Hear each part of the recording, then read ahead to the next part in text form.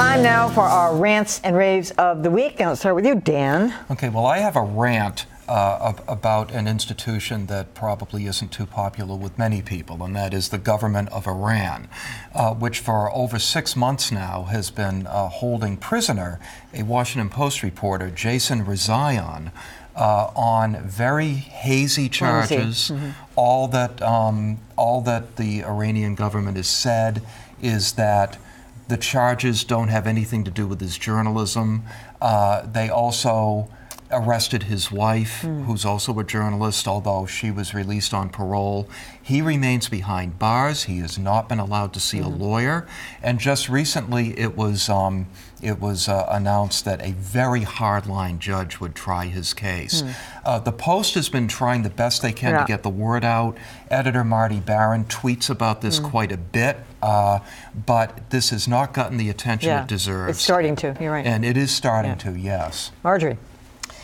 Well, I hate to be Debbie Downer here because nobody wants to talk about death and dying, but Ellen Goodman, former Globe columnist, is doing this thing called the Conversation Project, and she had a great line when I spoke to her about this, that just like in the 70s, women rewrote childbirth, she's saying that the baby boomers are rewriting how you die.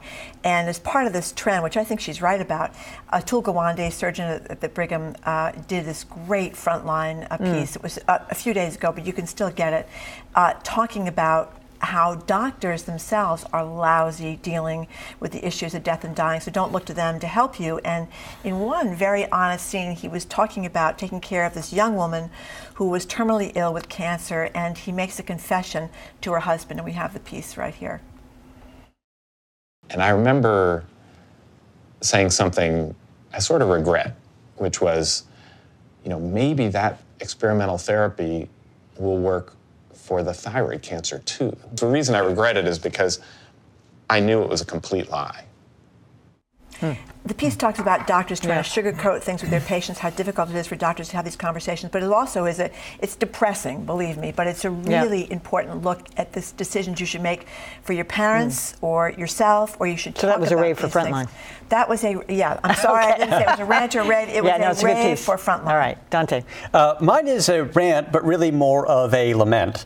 Recently, in the final round of judging for the World Press Photo Contest, the judges had to disqualify 20% of the entries that remained at that point on the grounds of excessive digital manipulation.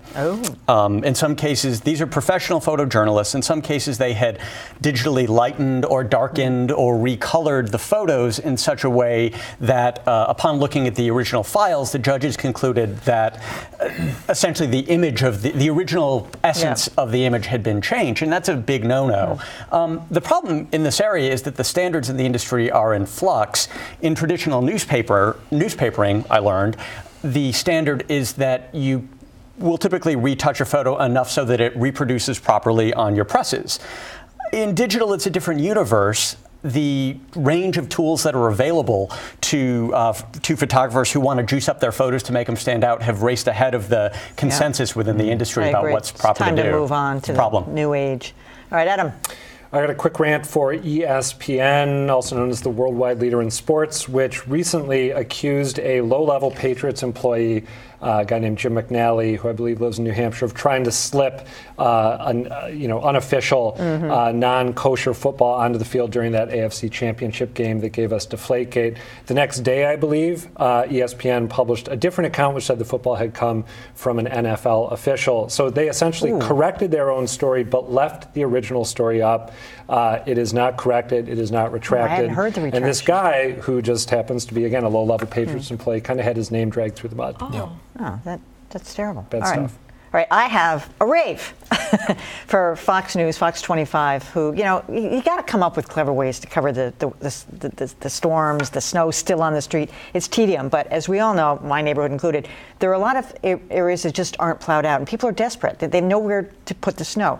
So Fox News is going around with this little bobcat and answering people's pleas for help. And they go over to these houses and they move the snow. Look at this. And people are so grateful. They couldn't get out, They didn't know what they were going to do with the snow. And was that Maria Stefani? Stefanos hugging a woman? I don't think it was. Okay, so do they drive? Do the news on-air personalities drive the Bobcat? Yeah, they go on the Bobcat. That's great. That's great.